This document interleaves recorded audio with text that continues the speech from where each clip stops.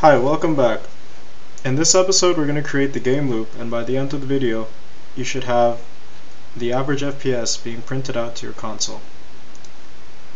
So we're going to go into our game.java folder. You can find that here. And we see here the onCreate method. This is called when the app is created and the activity starts.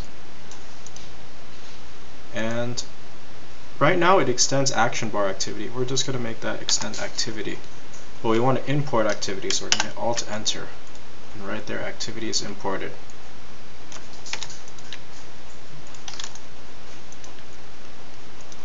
And we're going to set some stuff up. So first, we want to set the screen to full screen. The activity is going to be full screen.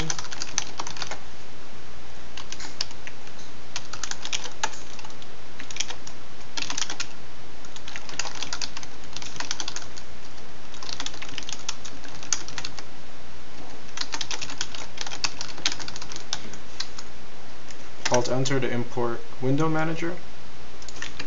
Copy and paste that right there.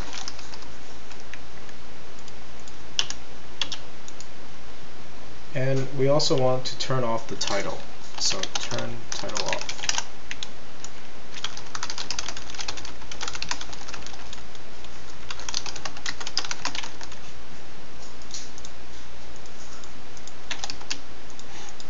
And now we come to the most important part, set content view. So what content is this activity showing right now in the view? Well, it's actually showing this XML file right here that says hello world. That was automatically created when you created your project. So we're going to delete this.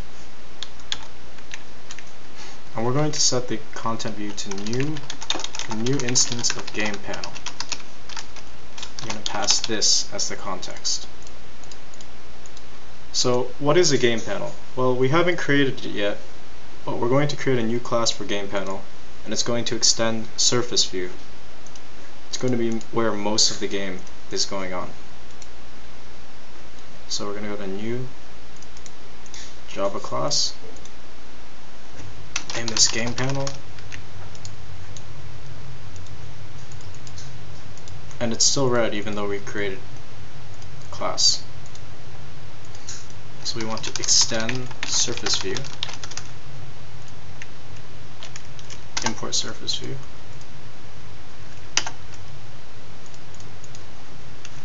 and implements surface holder.callback.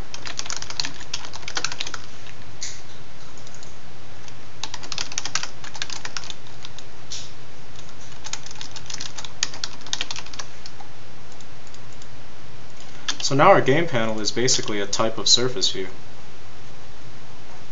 And we're going to create our constructor. Constructor is the method that's automatically called when you create the object. When you construct the object, the constructor is called. And we're going to pass the context into this constructor as a parameter. See how over here you have this? Well, this is the context. It's passing this entire class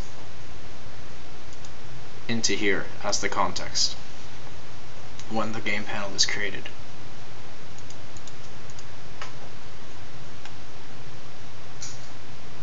First thing we want to do is call the superclass, which is surface view.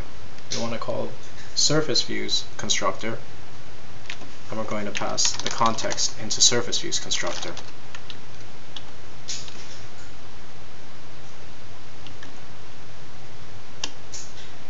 And we're going to add the callback to the surface holder so we can intercept events, mouse or button presses, finger press events on the phone.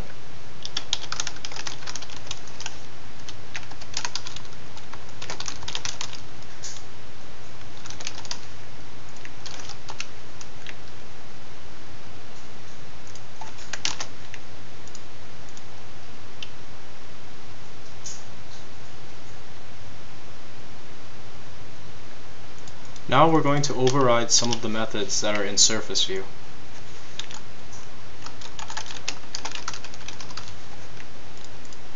So we're going to override the surface changed method.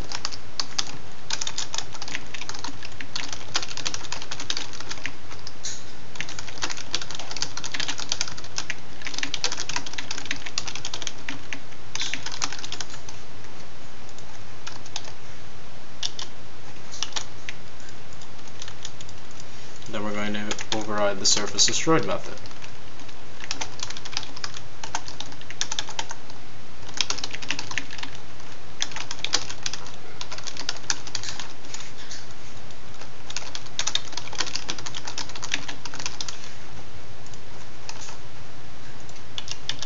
And lastly, we're going to override the surface created method.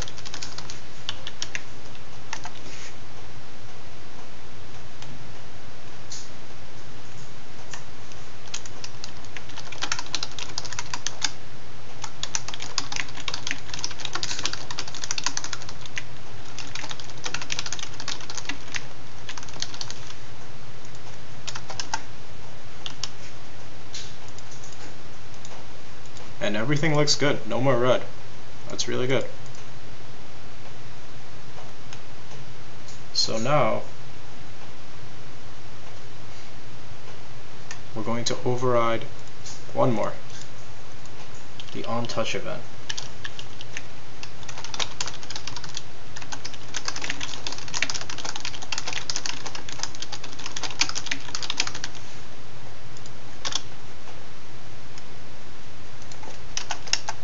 We want to import a motion event. Here we go.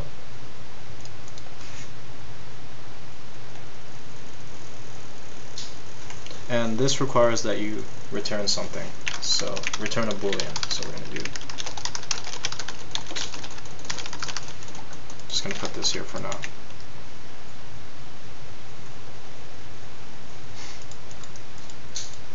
So now we need a thread. New class, and we'll just call this main thread.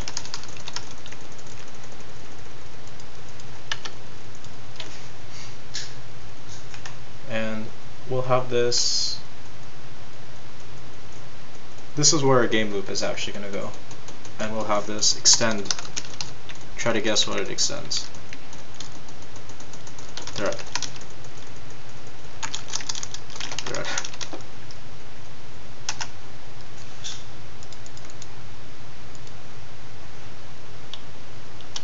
So we want to cap our FPS at 30.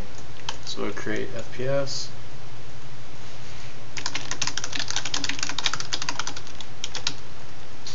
Average FPS.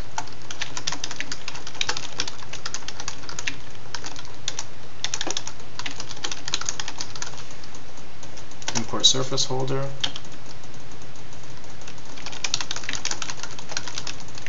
Create a reference to a game panel object, and a running boolean.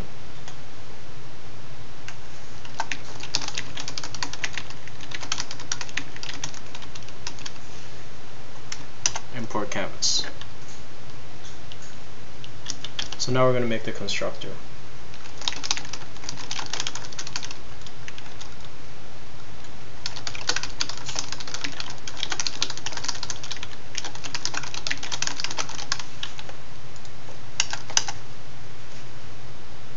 First thing we're going to do in the constructor is call the superclass thread, and we're gonna call the constructor of the superclass, like super.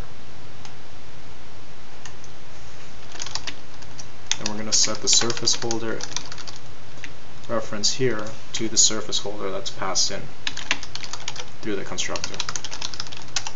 Same for the game panel.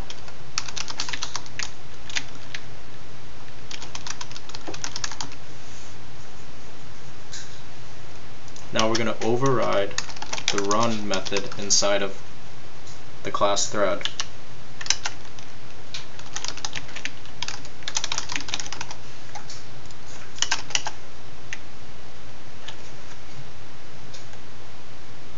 And what we're going to try to do here in our game loop is cap the FPS at 30.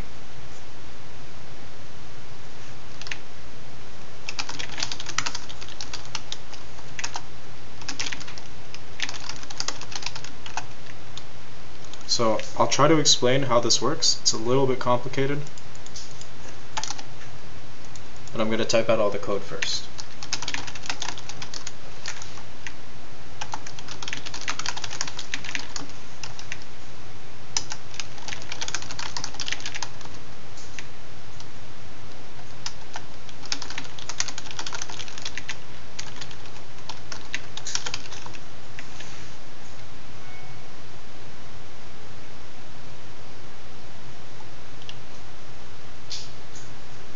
So this is your target time, which should be 1000 over 30, which is the FPS. And this should be in milliseconds. How long do you want, how many milliseconds you want each game loop, each, what do you call it? Each time you run through the game loop, you want it to take 1000 over 30 milliseconds.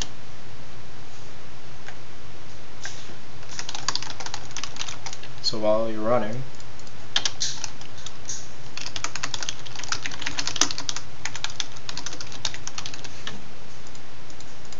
you're going to get your start time in nanoseconds. So your start time, set the canvas to null.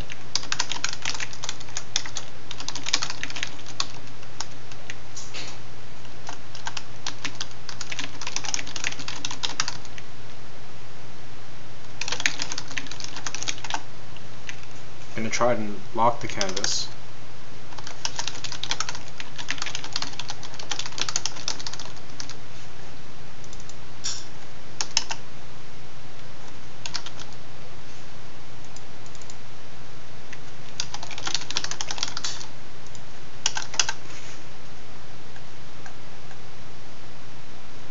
And this is going to be the meat of our program, the two lines that make everything work.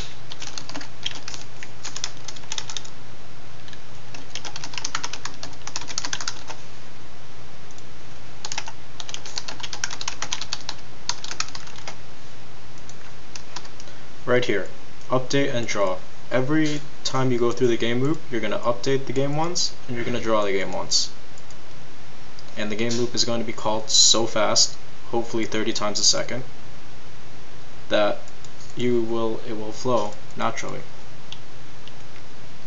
And then because this is in try, we're going to catch.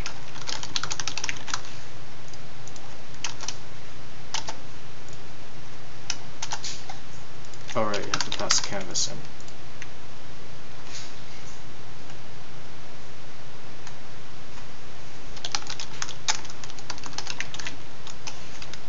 So now that we've gone through one circle of updating and drawing,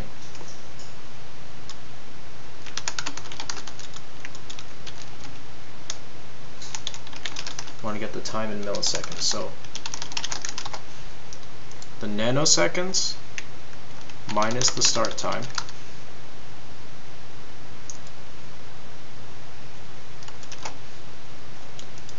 right here. Right here is how many nanoseconds it took to update and draw the game once. We're going to divide that by a million.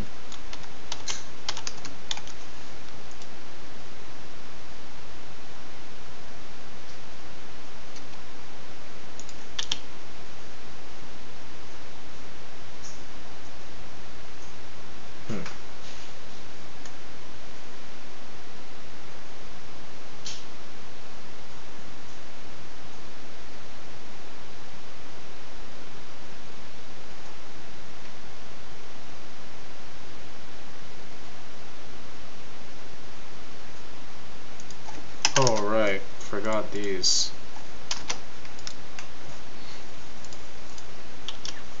So this is the milliseconds now. How long it took to update and draw the canvas once. And remember, our target is to get each time update and draw goes through is 1/30th of a second. That's the target.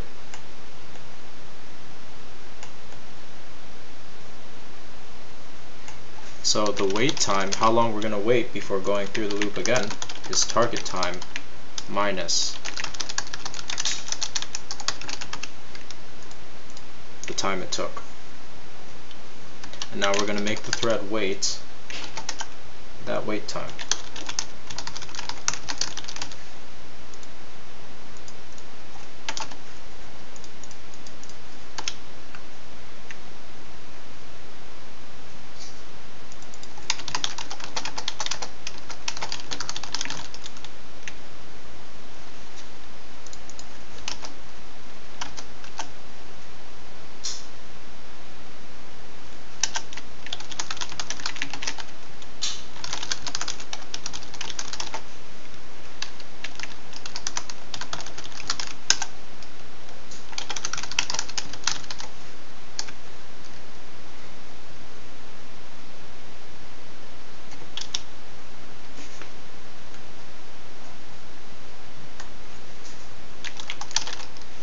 So now that we've waited, by now we should have gone through it once, and it took 1/30th of a second.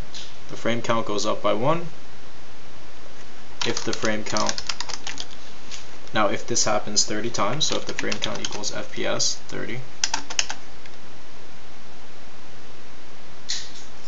then we're going to calculate the average FPS.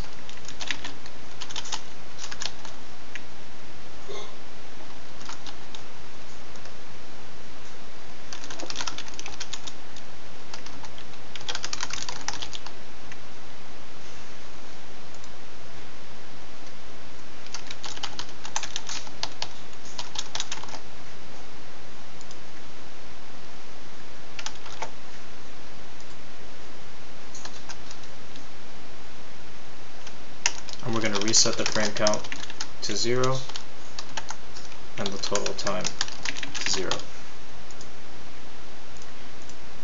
And we're just going to have here print out the average FPS. So every time the frame count gets to 30, we're going to print out the average FPS to the console.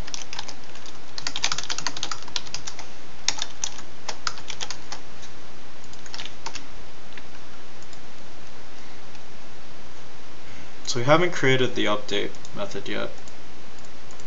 Just going to do that here.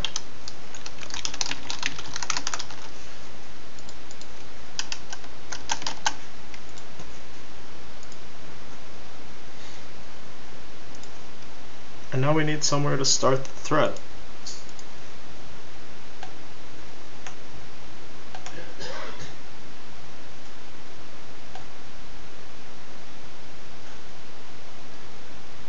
So we'll start it in the surface created.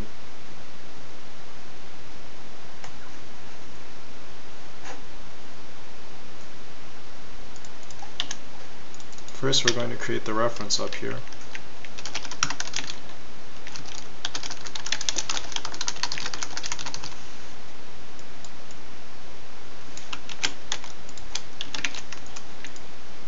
And then when the surface is created,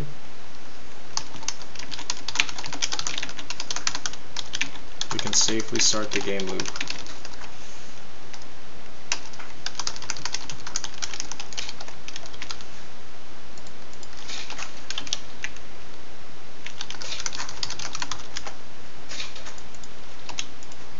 And over here we just need to add one more method.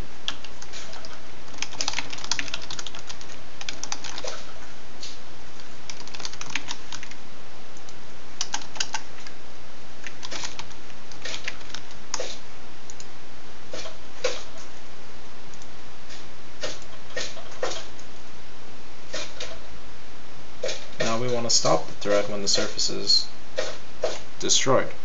That makes sense, right? Start it when the surface is created, stop it when the surface is destroyed. Not literally destroyed, but no longer there.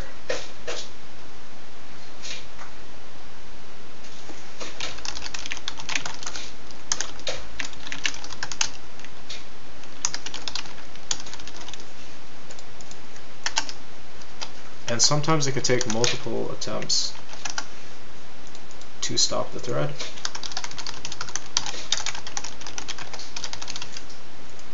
So we're going to put it in a loop and a try catch.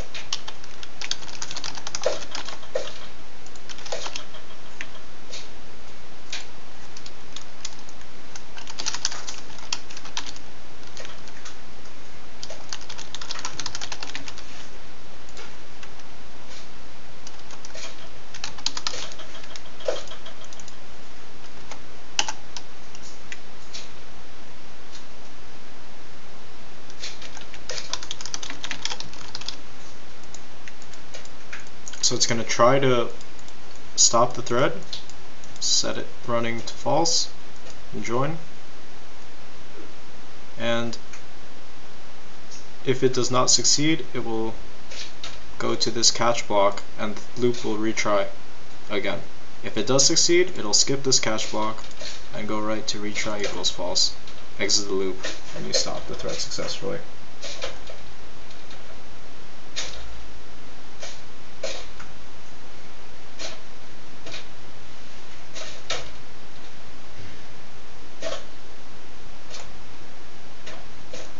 And one last thing we have to do is instantiate the thread.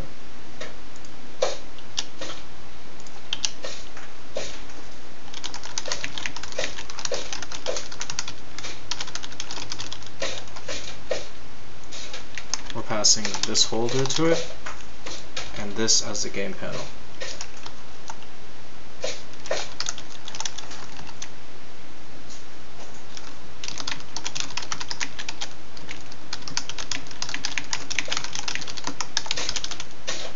We're going to set focusable to true so it can handle events. And if we run this, we should have our game loop running and have the average FPS being printed out for us.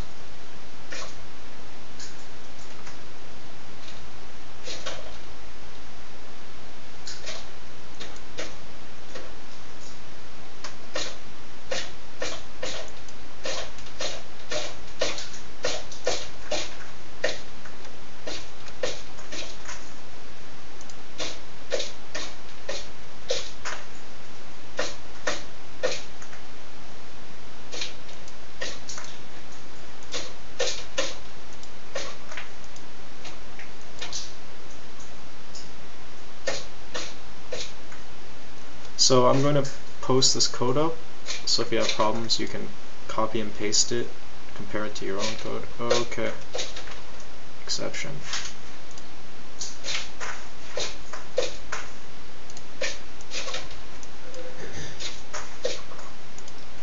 Alright, that's bad.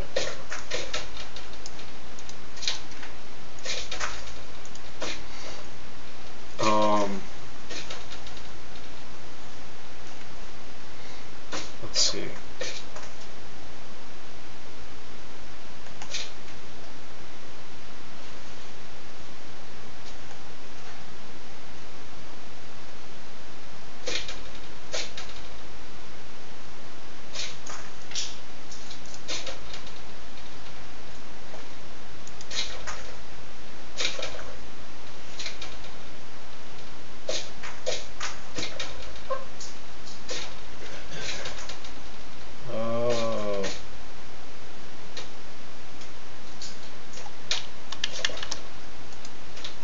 Okay, over here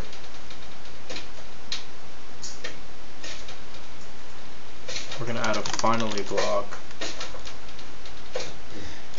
which is always executed regardless of if the catch is executed. Canvas is not null.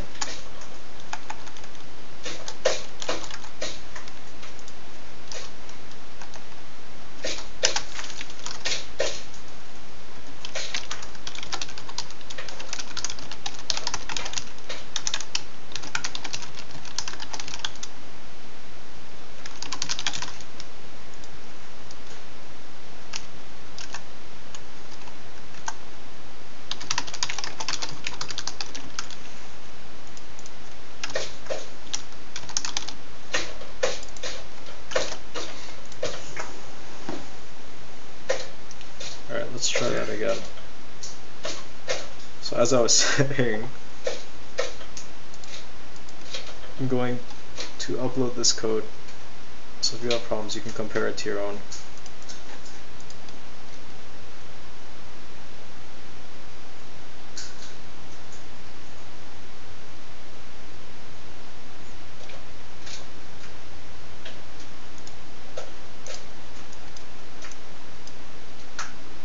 Alright, no exceptions, that's good.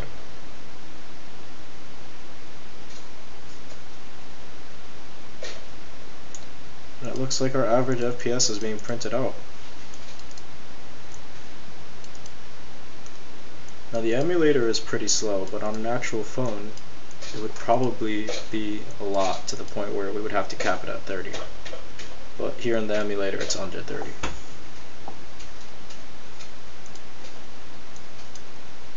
This is our surface view. Nothing's actually there yet. So thanks for watching, and in the next episode we're going to create our background.